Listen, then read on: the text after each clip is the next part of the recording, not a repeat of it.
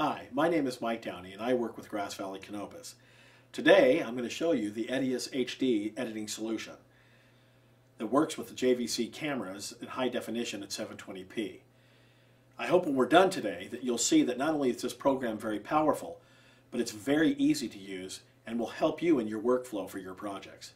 To start the Edius program is fairly simple. Look through the plethora of icons that you have on your screen, place your mouse pointer over it, and double-click the left mouse button.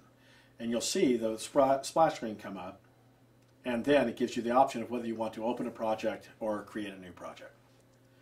On the Recent Project screen, you have three choices, basically. Close, which basically means that you didn't mean to start the program to begin with and you want to close it. The Open button. This button is what you select if you have to go find your project because it's not listed in the 5 last projects that were worked on. And the New Project button, which means we want to create a new project, which we are going to select at this time.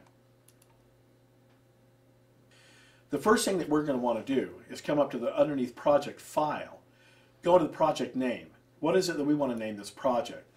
Very simply, we're going to go ahead and name this JVC Podcast. And not only do you see the project name become that, but if you look down the folder right below it, you will see that there is a default folder of the E drive and Edius, but that a new folder has been created that's called JVC Podcast. Now, the broadcast stations, they love this feature, and the reason being is because it automatically creates organization on your hard drive.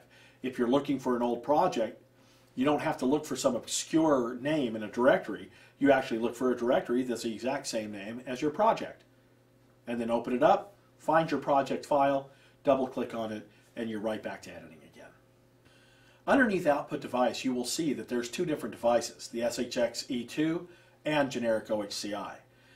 The SHX E2 is the Canopus hardware that is placed inside the computer that gives you the options that you have for input and output. And that's what we'll select at this time. Our next option is the output format. If we were working with the JVC high definition camera, I would obviously pick Full HD HDV 720 60p.